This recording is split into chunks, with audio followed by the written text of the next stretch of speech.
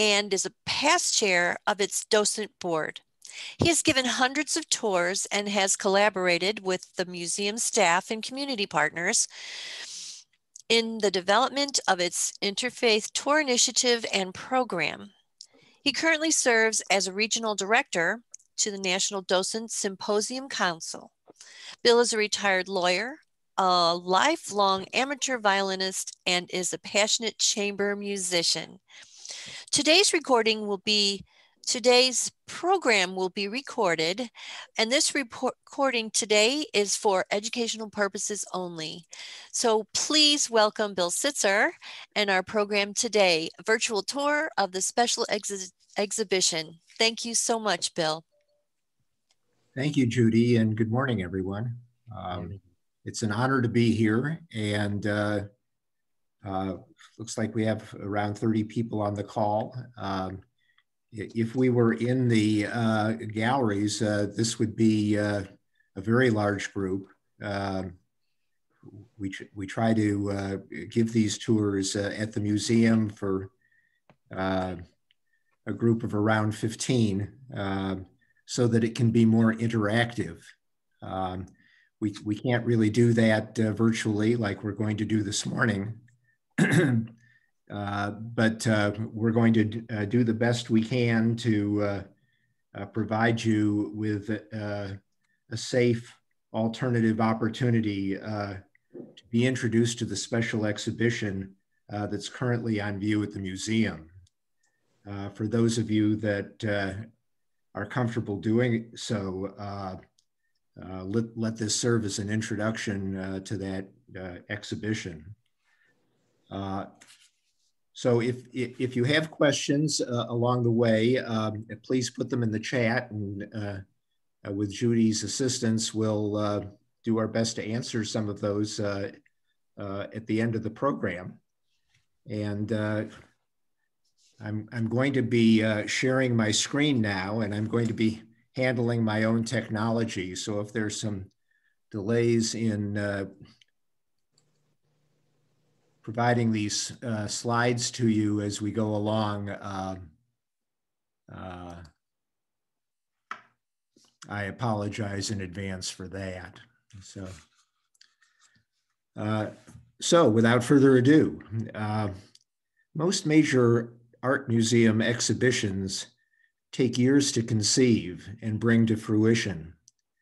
For example, our recent exhibition of the works of Jean-Francois Millet took 10 years to develop, and it brought to St. Louis works from all over the world.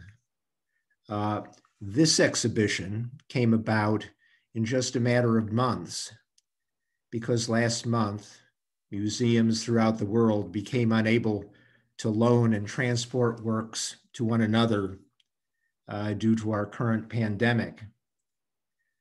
So facing this reality, a group of our curators at the museum brought together this exhibition of 120 works by 54 major artists quite quickly, utilizing only works in the St. Louis Art Museum's permanent collection of German art of the last 200 years.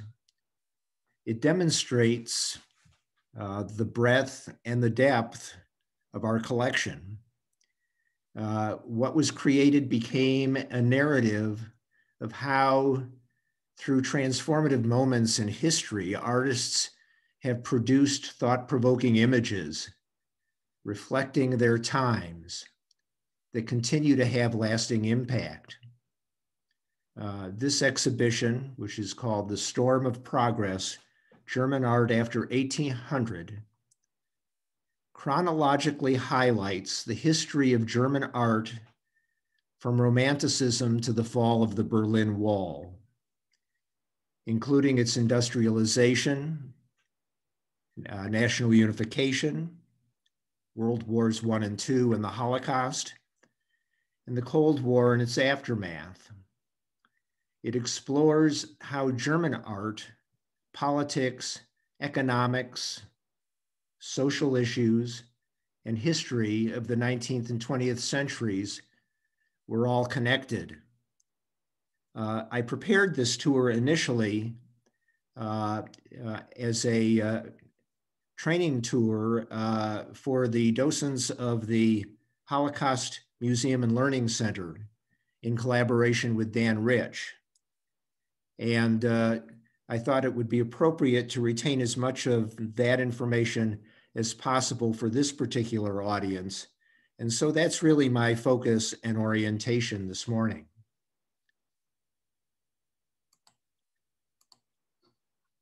So I'm switching slides here. Be patient with me. So perhaps no writer articulated these historical challenges at this time more clearly than the German Jewish philosopher and essayist Walter Benjamin, whose meditative writings inspired the title for this exhibition, Storm of Progress. He has an interesting story. In 1933, Benjamin, along with many other Jews, fled Nazi Germany. He settled in France. With the outbreak of the war in 1939, he was temporarily interned in a French concentration camp. On his release a few months later, he returned to Paris, but in the summer of 1940, he fled before the advancing German army. The last few months of his life reflect the precarious experience of countless Jews in France at the time, a flight to the Spanish border, and preparations for immigration by legal or illegal means. Lacking the necessary exit visa from France, he joined a guided party that crossed the Pyrenees to enter Spain as an illegal refugee. Turned back by custom officials, Benjamin took his own life in a small Spanish border town in Catalonia in September of 1940. In his writings, Benjamin imagined history as a powerful storm, a storm he called progress, whose winds propel humanity into an uncertain future. His metaphor captures both the devastation and hope seen in German art in the last 200 years. In his short life, Benjamin was deeply drawn to the work of the Swiss artist Paul Klee. And much of Benjamin's thinking about art can be traced to his engagement with Klee's Angelus Novus on your screen, a 1920 work which Benjamin owned and frequently called his most treasured possession. This work is now in the collection of the Israel Museum in Jerusalem. This work is not a part of this exhibition, but the museum does have a couple of the works of Paul Klee, which I think you would enjoy on another tour. In his 1940 essays on the concept of history, Benjamin describes the image as a fearsome but fragile seraph, aghast and going who knows where, just like history. His eyes are staring, his mouth open, wings spread.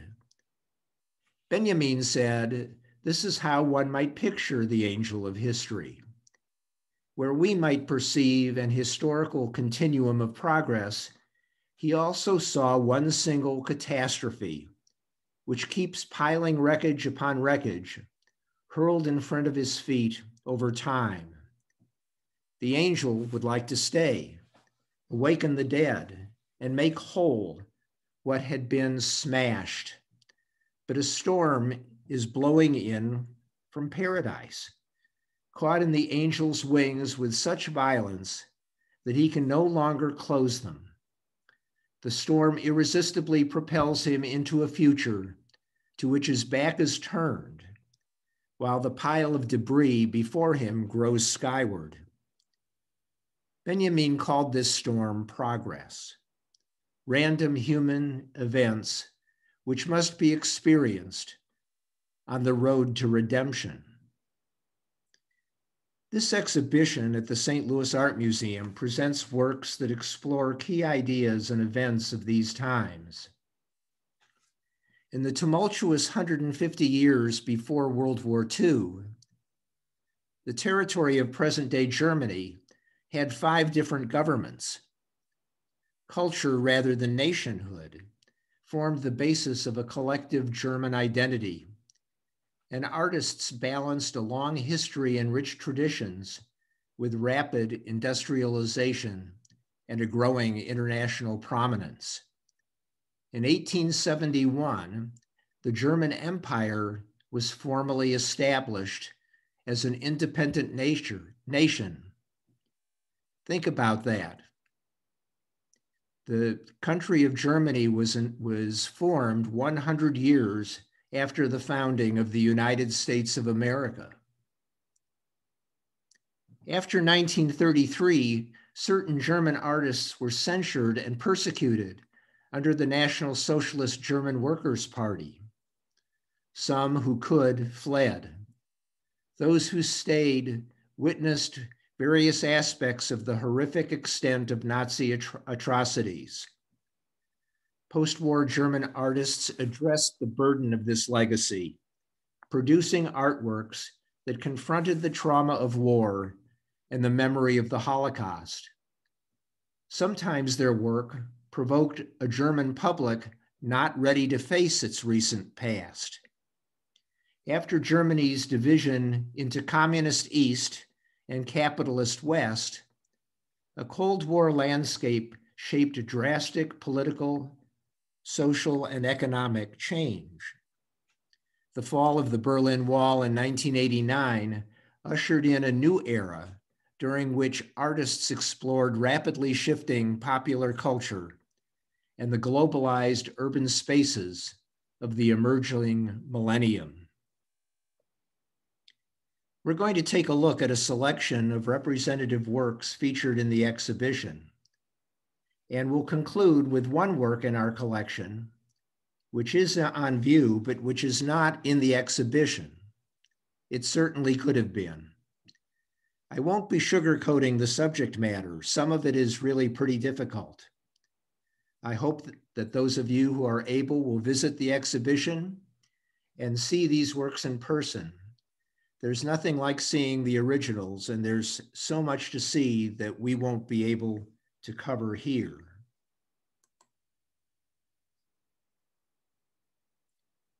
So as we've already said, at the start of the 19th century, the modern state of Germany didn't exist.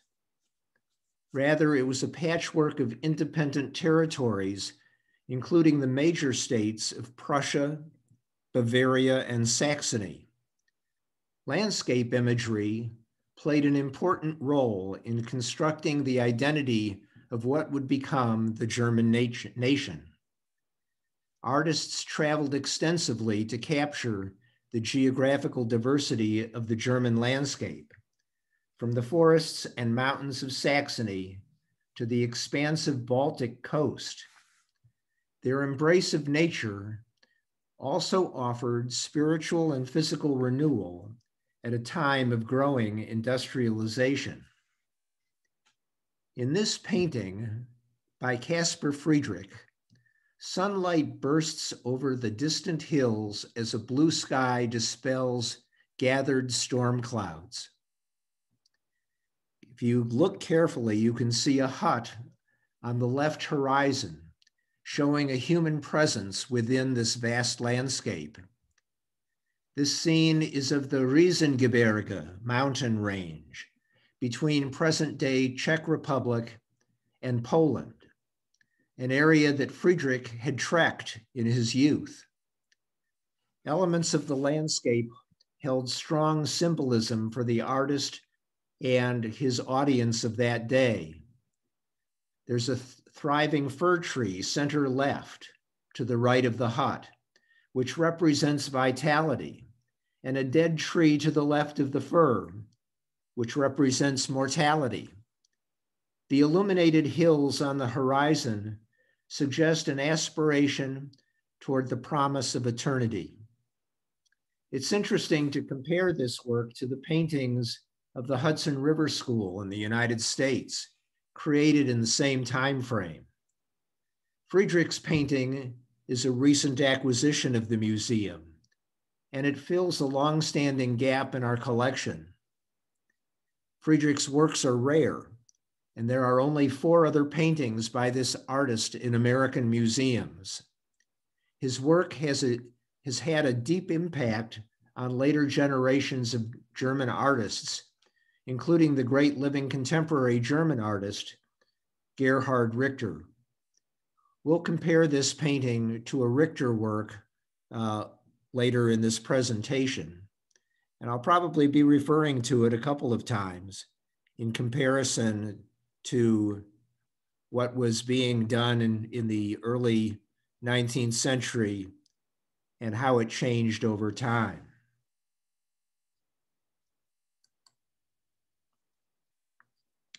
So at the beginning of the 20th century, Expressionist art was still unknown in Germany. In 1911, an artist group in Berlin called the New Succession organized an ambitious exhibition of recent art from across the country. The city's critics took note. Confronted by a dizzying array of styles, one writer saw a common thread.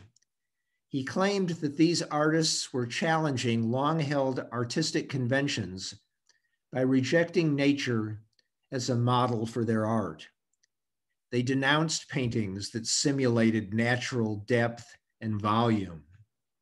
This new art, which became known as Expressionism, elevated intense color and flatness as painting's essential features, and it challenged and provoked the conventional wisdom of the day.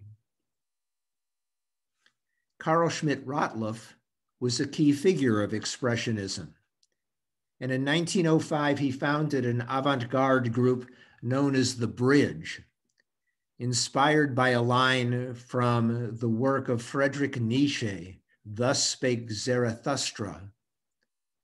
What is great in man is that he is a bridge and not an end.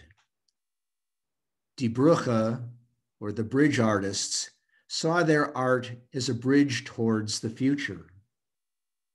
In this painting, the artist represents his vista as an abstract pattern of vibrant color, flat shapes, and dynamic zigzagging lines, rather than a more conventionally naturalistic window onto nature.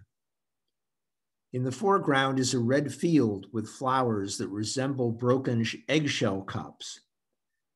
Pointed pines are behind to left and right, and red and yellow striped fields appear in the center.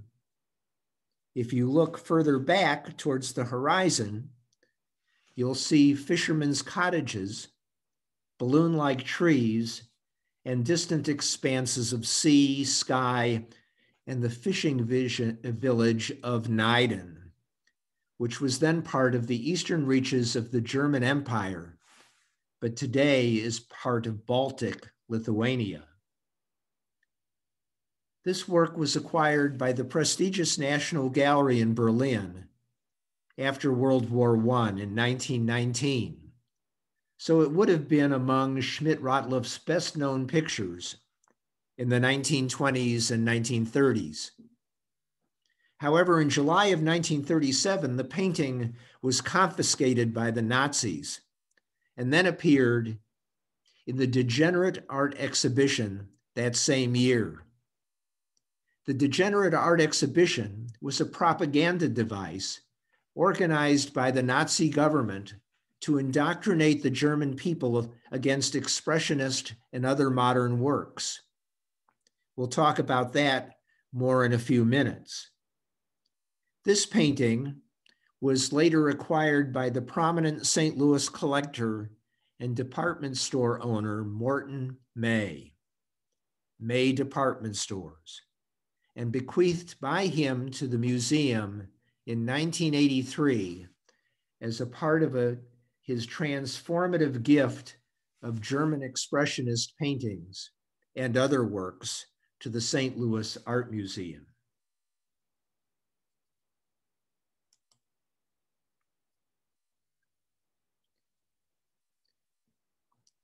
Take a good, careful look at this painting. It was acquired just last year for 1.8 million pounds sterling. And it's making its St. Louis premiere in this exhibition. This is a work of very high quality by the important expressionist artist Gabriele Munter.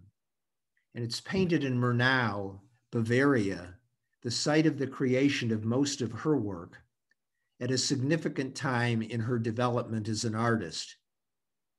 It also fills an important gap in the museum's collection of expressionist art. And there's also a wonderful St. Louis connection to Munter. She had family in St. Louis and spent 2 months visiting them here in 1900. It's really a beautiful painting. Bright red flowers mark a new grave in a Bavarian churchyard. Its scenic landscape and picturesque buildings attracted the artist, who bought a home nearby and chose this cemetery as her final resting place. With careful looking, you can see the abstract figures of 2 nuns in the picture. It was in Murnau that Munter began to create works that transformed scenes of nature into abstract compositions. This painting shows an early stage in that development.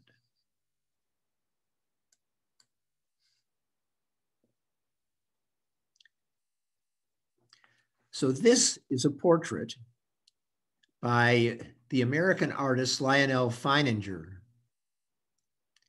of his Jewish wife. His crystalline faceted style led critics to call him the German Cubist, but Feininger insisted he was an expressionist. He claimed that abstraction liberated his art from imitating nature and freed him to express his feelings. Feininger was one of the few American artists associated with German expressionism. He was born and grew up in New York, and he traveled to Germany at the age of 16 to study art. His successful career there included teaching at the Bauhaus School for Art, Architecture, and Design. And we'll talk a little bit more about that later in the presentation. After 50 years of living in Germany, Feininger returned to the United States in 1936 to escape Nazi persecution.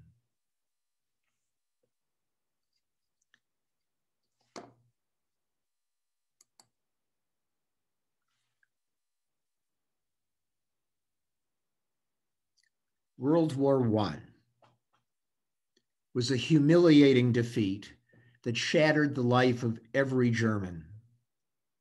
Millions died or suffered debilitating physical and psychological wounds. The country lost vast territories and bore devastating reparation payments. The abdication of Emperor Wilhelm II offered hope for political renewal as the empire fell to the First German Republic, whose constitution granted civil liberties that had been denied under imperial rule. The visible world, which seemed so distant in expressionist art before the war, returned with a vengeance. The war also gave rise to a right-wing anti-Semitic conspiracy theory, widely believed even though not actually believable, known as the Dolchstrauss-Legende. The narrative of this myth was that the German army did not lose World War I on the battlefield, but rather that the German army was betrayed by civilians, especially Jews, and that the German people had been, quote, stabbed in the back, close quote. The advocates of this narrative denounced the German government leaders who had signed the armistice of November 11, 1918, as criminals. So this is Karl Hochner's The Homecoming of 1918. For me, this is one of the most powerful and disturbing works in the exhibition. People who have seen the exhibition in person have told me that encountering this work is remarkably wrenching in a way that this slide simply cannot convey. The work shows emaciated and disfigured men, women, and children confronting viewers in a wall of misery, row upon row, fading into the distance. Even so, the raw violence of this painting fails to capture the human cost of World War I. Soldiers experienced the new horrors of mustard gas and shell bombardment, while civilians faced widespread famine and disease. The war radicalized many artists, including Hochner. In this work, Hochner focuses on the massive humanitarian crisis of war. A seemingly unending line of bodies march or limp towards us with an unsettling intensity of need, though where they are coming from and where exactly they are headed is not clear. The gaunt, pale figures could be refugees, half alive, or perhaps they are spirits of the dead. The painting is life-size in scale, and its acidic tones and harsh contrasts belie complacency.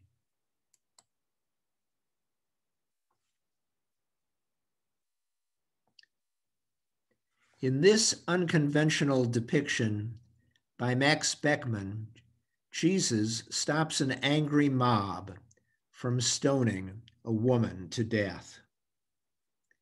The biblical story's message of nonviolence expresses the artist's pacifism after his wartime service in World War I.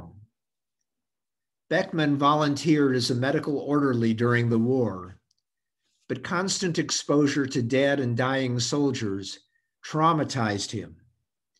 This is one of the first paintings Beckmann created after his army discharge in 1917, and it shows his own restrained form of German expressionism.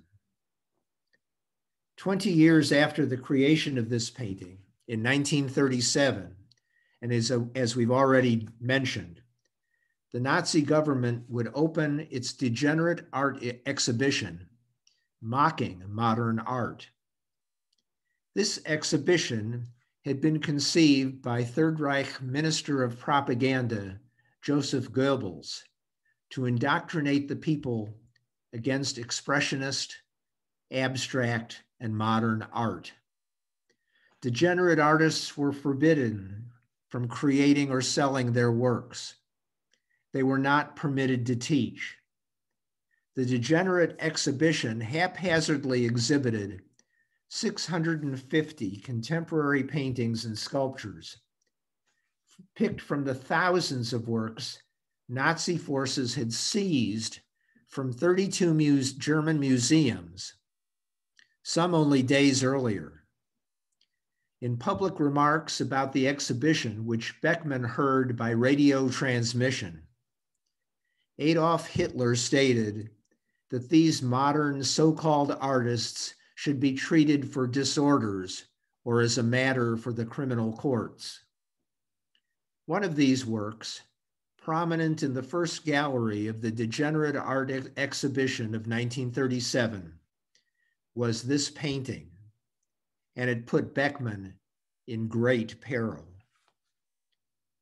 One scholar has referred to this work as the painting of the death sentences.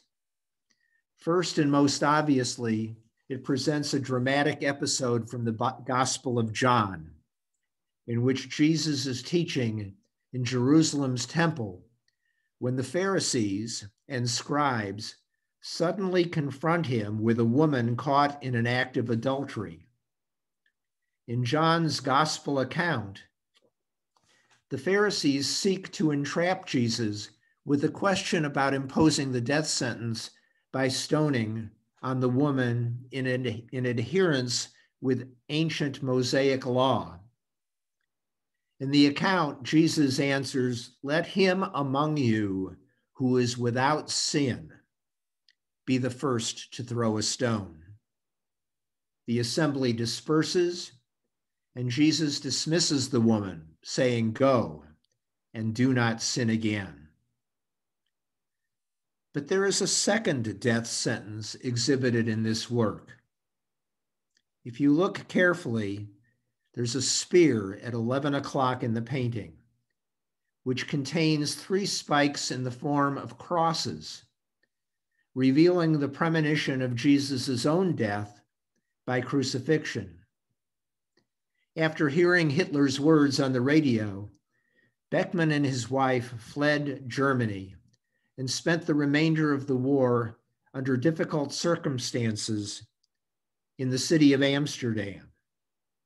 In 1946, Perry Rathbone, who was then the director of the St. Louis Art Museum, arranged for the couple to immigrate to the United States, where Beckmann taught art for 2 years at Washington University in St. Louis. The St. Louis Art Museum now owns the largest collection of Beckmann paintings in the world. This painting also escaped the Nazis.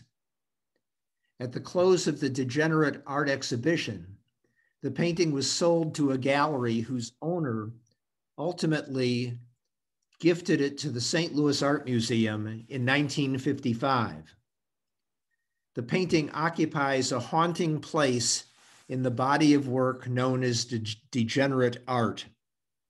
Its message of compassion and defending a Jewish woman against the authorities described something that became impossible in Nazi Germany. Beckmann's depiction of death sentences in Christ and the Sinner could have resulted in his own.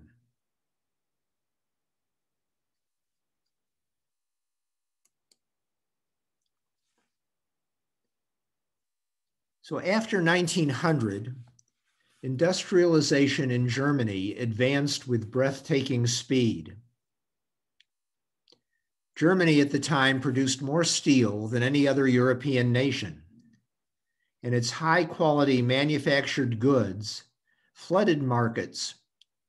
A major factor in Germany's transformation was its trade schools, where students learned to approach industry with scientific precision. As German engineers elevated industry to an art form, artists explored industrial subjects and materials. Photography was celebrated as an epitome of mechanical art, and photographers turned to factories and machines as fitting subjects. Industry drove Germany's economic recovery after World War I, but it soon showed a dark side. Leading companies supported the rise of Nazi Party, and in return profited from Nazi government contracts and protections. In this work, valve handles soar like forest trees into a landscape of intricate machine parts gleam with perfection, celebrating the beauty found in industry. For this artist, Albert Renger Patch, these were common sights. He lived and worked as a photographer in the Ruhr River Valley in northwest Germany near the border of the Netherlands, a coal mining district that powered all of Germany's heavy industries. He photographed factories and machines as aesthetic objects, and he believed the camera's rapid speed and mechanical accuracy was the best way to capture their visual power.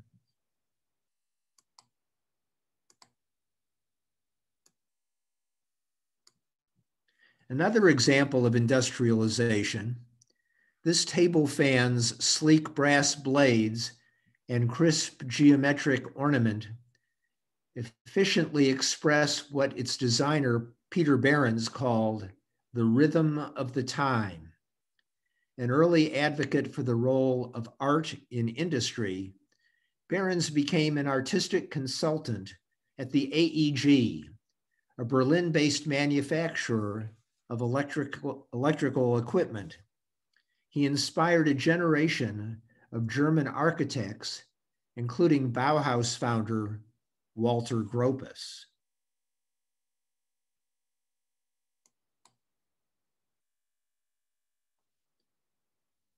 So by 1945, Germany had experienced a second catastrophic military defeat, leaving the country again in ruin and rubble. After World War II, a divided Germany emerged as the principal stage upon which the Cold War dramas played out, primarily between the United States and the Soviet Union. This period of geopolitical tension was epitomized by dueling economic systems, Soviet socialism and American-sponsored capitalism.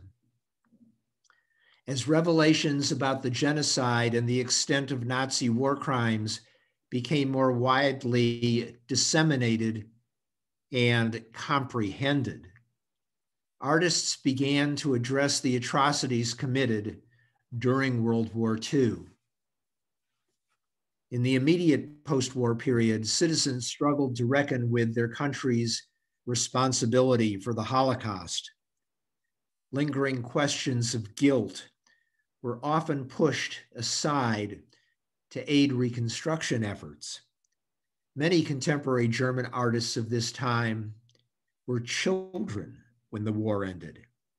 As adults in the 1970s and 1980s, they became the pioneers who confronted the war's traumatic legacy and their parents' and grandparents' involvement in the Nazi regime. These artists' challenging subject matter purposely laid bare Germany's uneasy relationship with the traumatic wartime period and the murder of millions.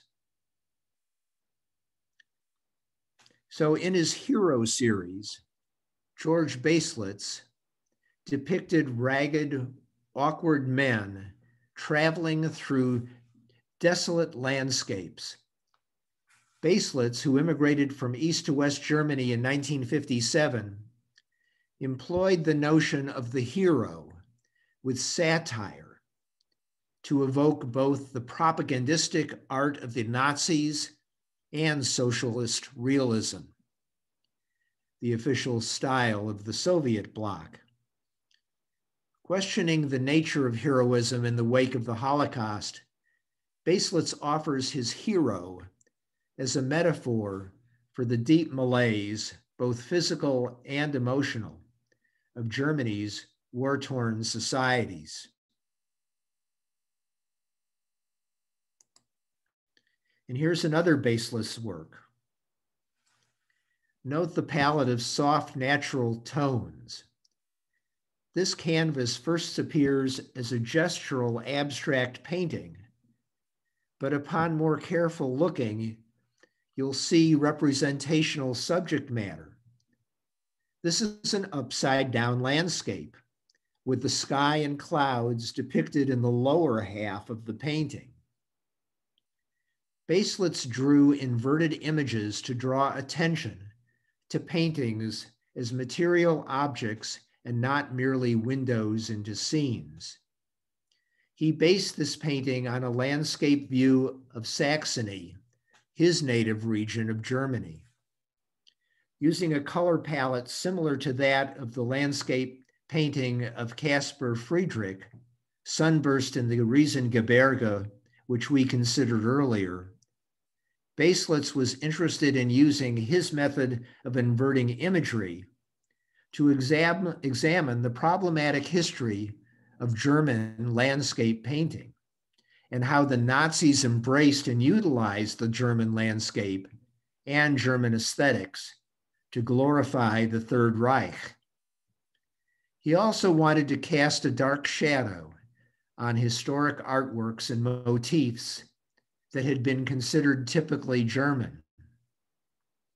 In his paintings, Baselitz confronts the human and cultural tragedies of World War II and how landscapes have been coded and co-opted throughout history as symbols of national and cultural identity.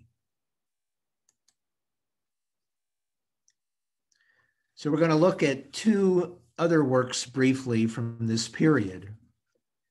In this work, a black eagle hovers above the German word Blut, or blood, spelled backwards.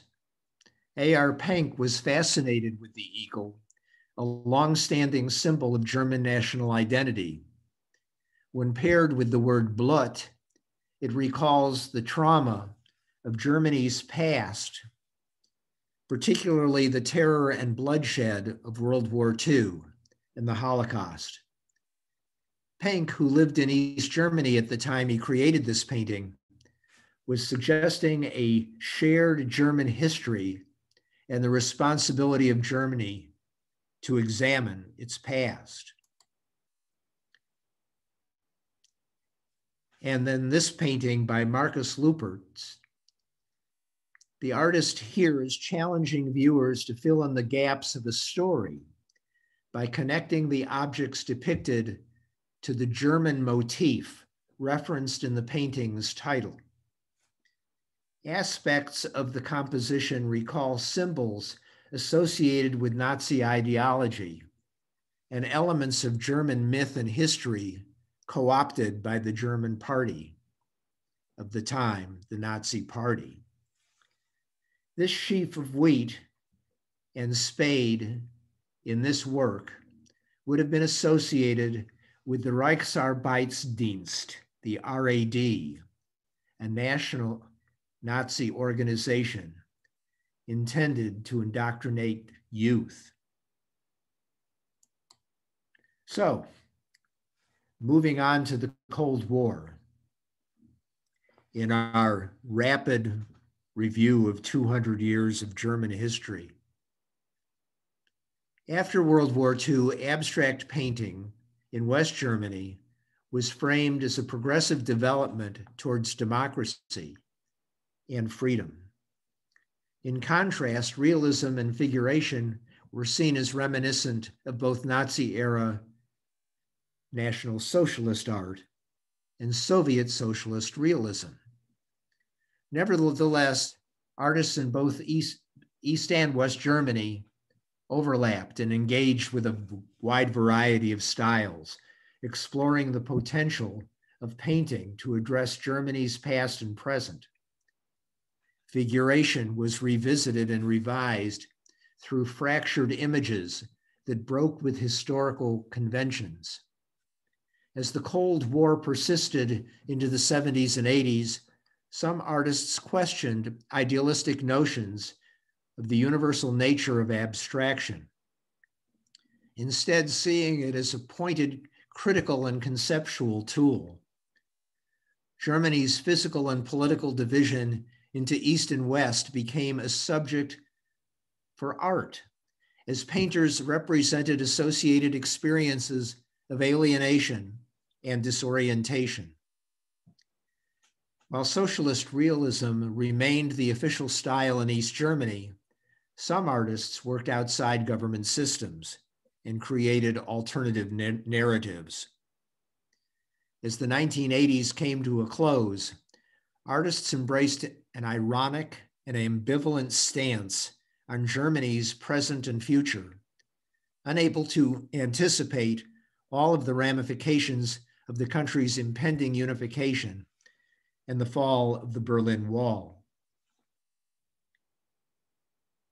So in this vibrant, expressive nighttime scene, an elongated figure strides towards the Berlin Wall. It's a guarded concrete barrier. It's the wall that separated East and West Berlin from 1961 to 1989, both physically and ideologically. According to the painting's title, the figure is none other than the 19th century Dutch painter Vincent van Gogh, an artist Rainer Fetting admired. Fetting co-founded an artistic-run gallery in the Kreuzberg neighborhood of West Berlin, a protective space for alternative lifestyles. His work captured the atmosphere of West Berlin, where student protests and what is now known as the LGBTQIA rights movement demanded societal change despite the constraints of the Berlin Wall.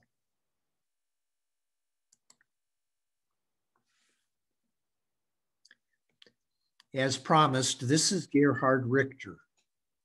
This is his painting Olberg from 1986. In this work, Richter dragged and scraped a spatula slowly over thickly applied layers of paint, allowing various layers of color to show through. What appears to be a spontaneous composition was laboriously worked by the artist to achieve complexity and depth. Richter's cool, methodical approach challenges the emotional charge and spiritual overtone of the abstract tradition, creating a wry commentary on the heroic genius and expressive tendencies in West German art.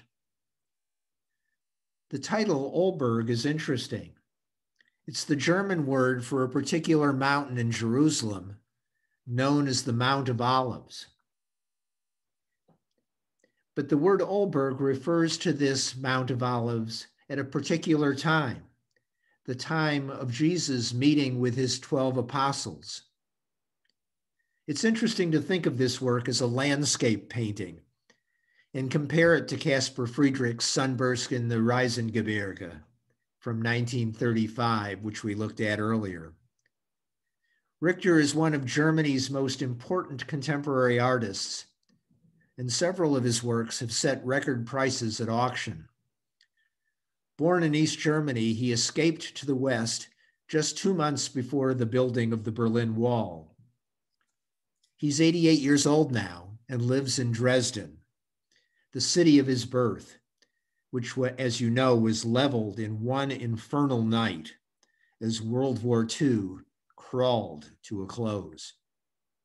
If you're interested, a fictionalized account of his life is beautifully portrayed in the 2018 movie, Never Look Away. The title of this movie may be based on a saying attributed to Henry David Thoreau, never look back unless you're planning to go that way.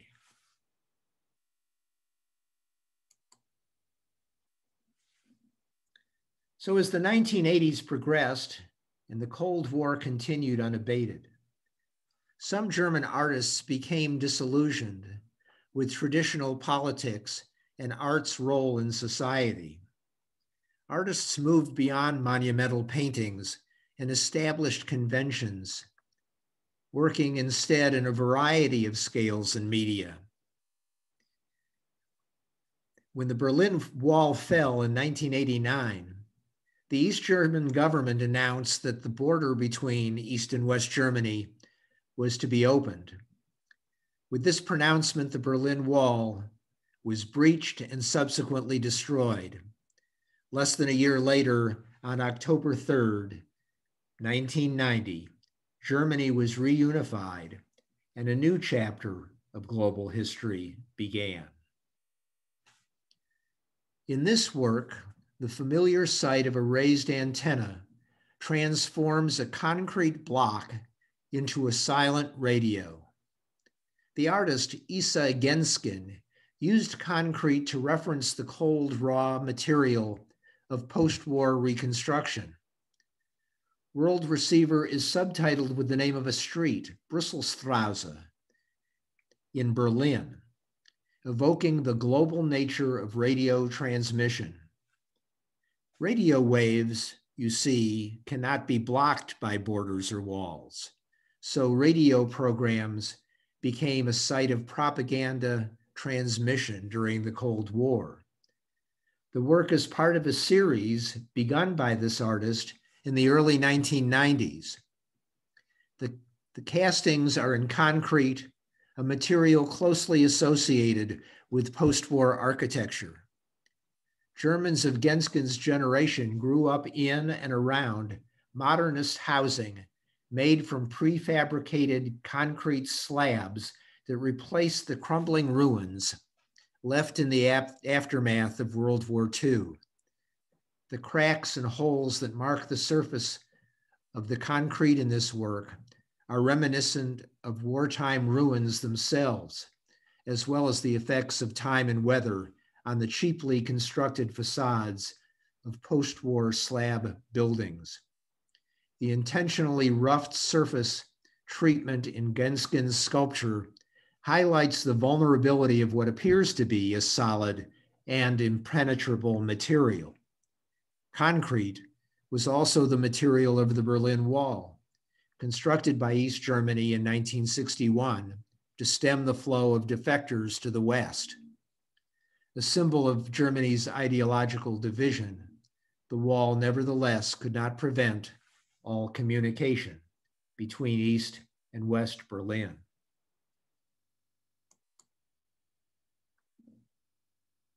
So I want to close with a work in our collection.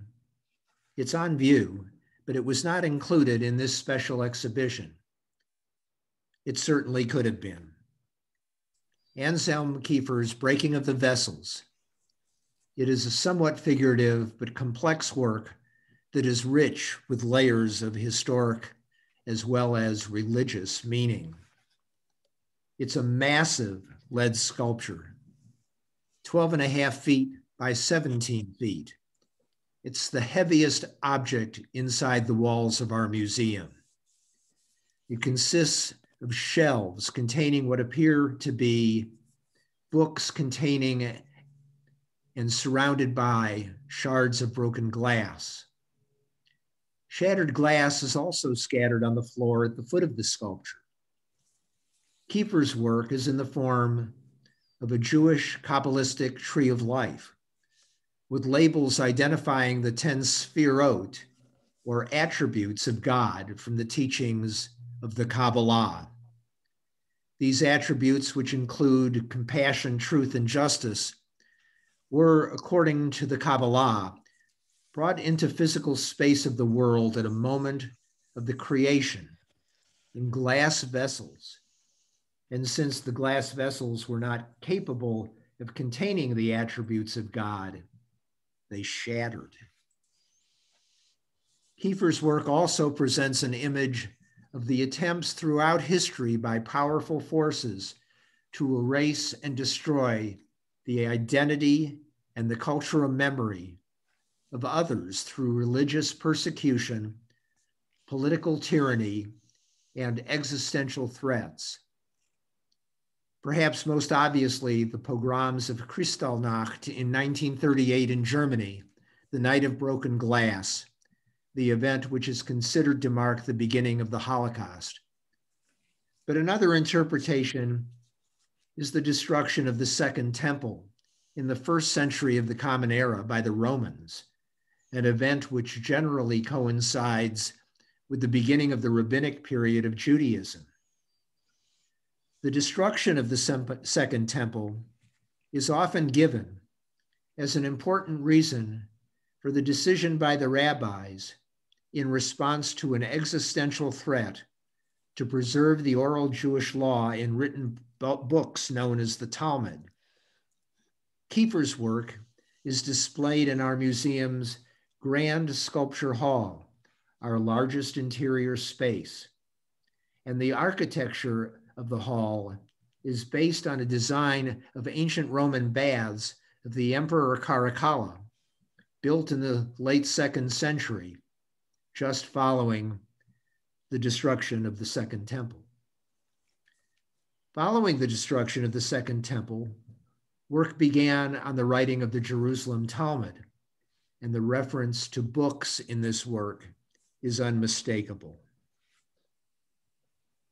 So as we began, once again, what comes to mind is the theory of history conceived by Walter Benjamin, a storm of progress, this time depicted by the young German artist Anselm Kiefer after the fall of the Berlin Wall, bringing the attributes of God into the world: broken glass, burned books, and destruction as part of a single ongoing catastrophe, which keeps piling wreckage upon wreckage, hurled in front of the feet of the angel, this time in the form of a Kabbalistic tree of life.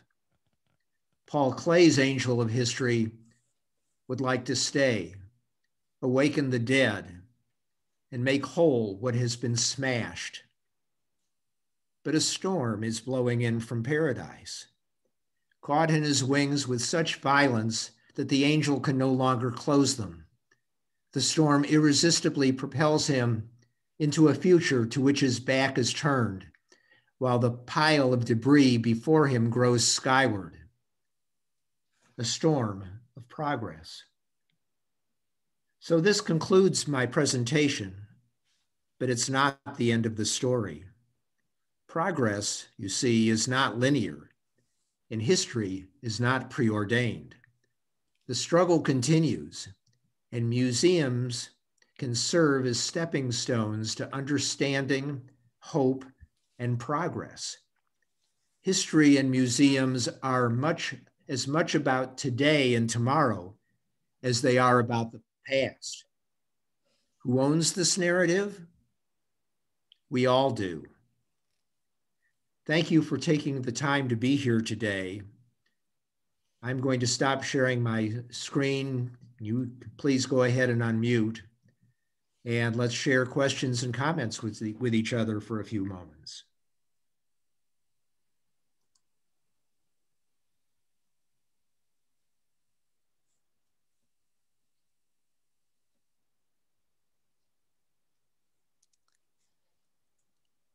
If anyone has a question, you can raise your hand.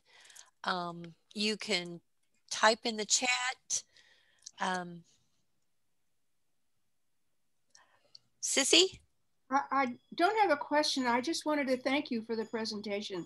I thought it was fascinating. I really enjoyed it. Thank you. Fran, did you have a question? No. Oh, okay. Well, I don't see any other questions. It was a wonderful program. Wonderful. Oh, Jonathan Daner is giving you a thumbs up.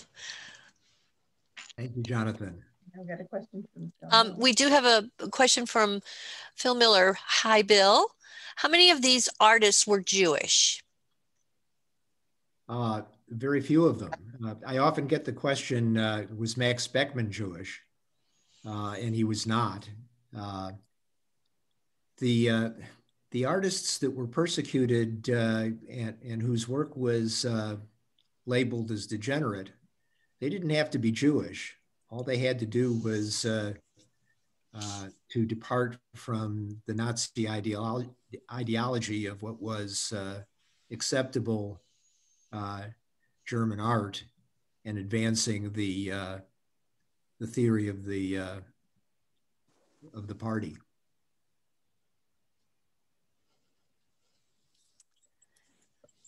Jerry Bamberger, did you have a question? You started to type.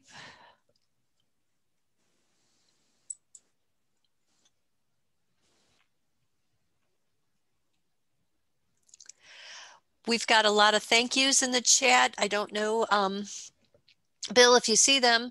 We have Gloria Queskin, Phil and Martha and David, Alyssa, Banford, everyone's thanking you so very much for the wonderful program.